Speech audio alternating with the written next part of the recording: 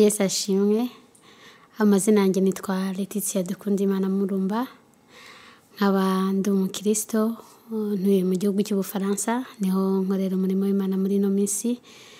Ndanezerewe cyane, ndashima Imana ko n'iby'igiciro kandi n'iby'igikundiro kubana namwe hano kuri Himbaza TV. Imana rero nizere ko iduha n'umugisha ibane natwe. Naje kubaganiriza ku ndirimbo yanjye nshyashya, indirimbo imaze iminsi igiye hanze, iminsi mikeya, yashize nk'icyumweru n'iminsi mike. Ni indirimbo yitwa Himbazwa. Ntago navuga ko ari indirimbo gusa, ahubwo ni isengesho, kandi ni isengesho umuntu wese yisangamo, umuntu wese w'umukristo w'icyaremwe gishya. Ni indirimbo nahawe ubwo nari mu bihe byiza, nari maze iminsi nshaka mu maso y'Imana, numva nkeneye ko umutima w'Imana unganiriza, nkumva nshaka gusobanukirwa neza uwo ndi we no kumenya neza iby'uru rugendo Imana yari imaze yari yarantangije, ariko buhoro buhoro nibwo ugenda usobanukirwa neza ibyo urimo. Iyo ndirimbo rero ikaba itangira ivuga ngo: Data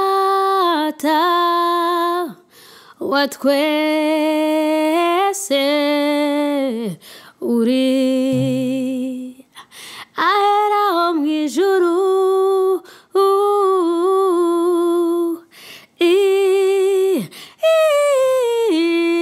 izina ryawe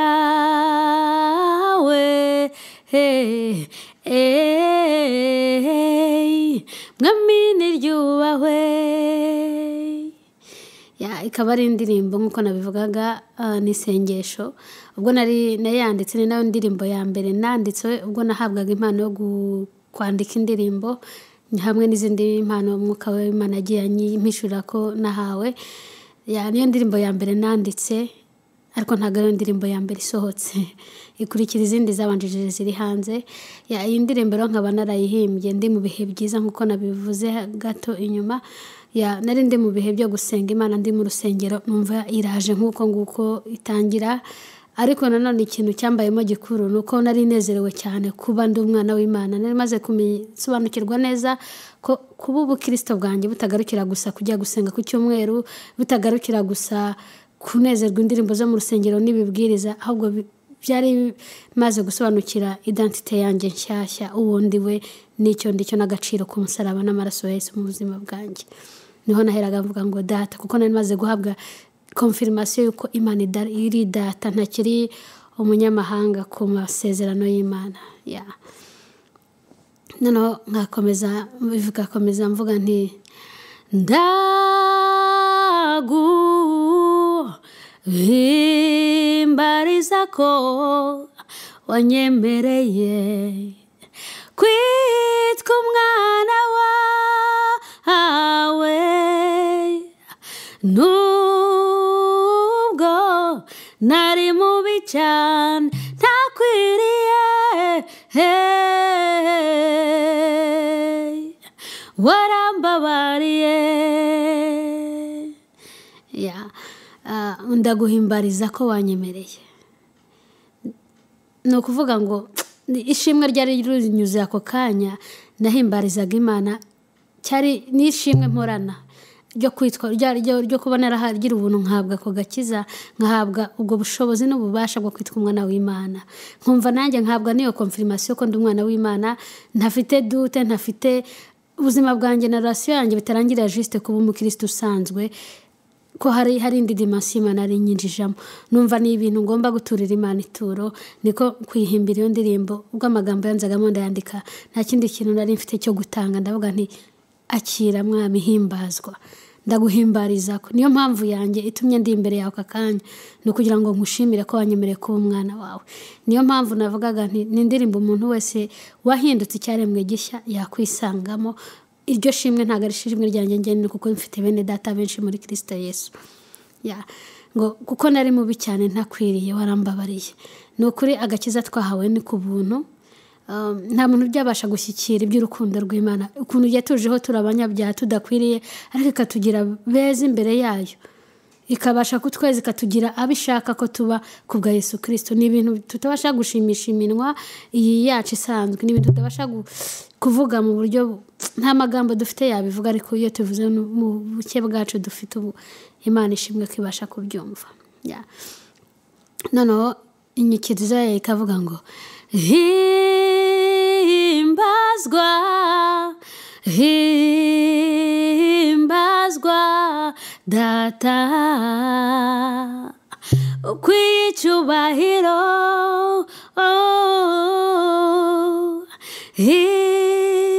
himbazwa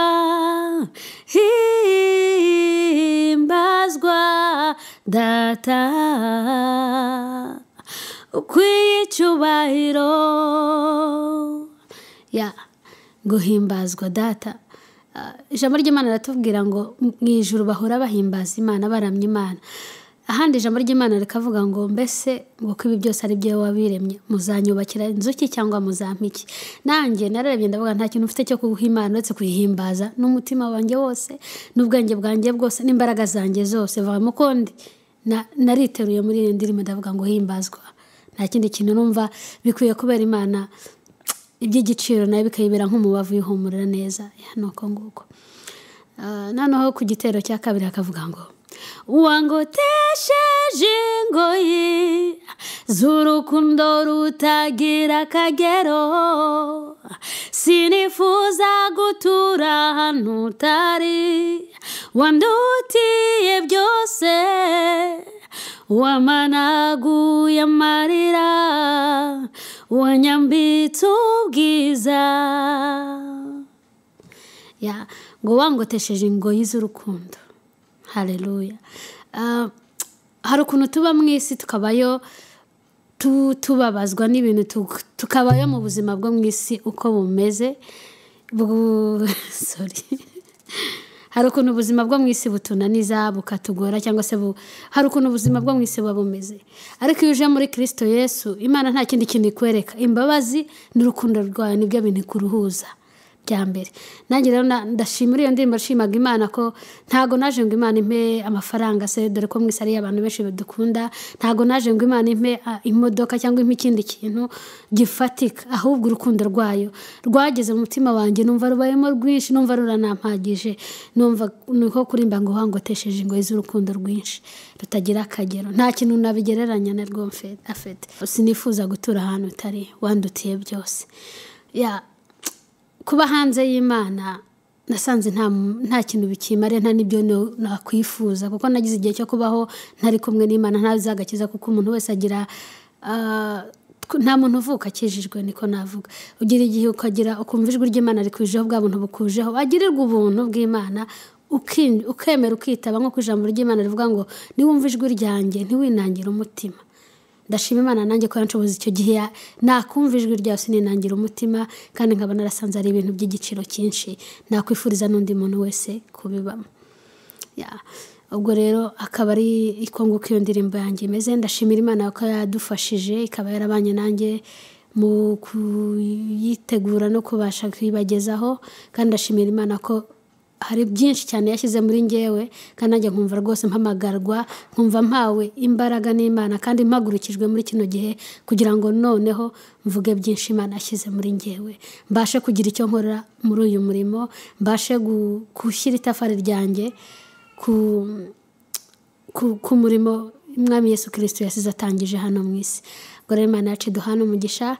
Indirimbo himbazwa wayumva kuri channel yanjye ya YouTube yitwa Leatitia Mulumba officiel. Yawa ushakaho ukayumva, ibindi Umwami Yesu akomeze kuduhana umugisha. Imana yacu himbazwe.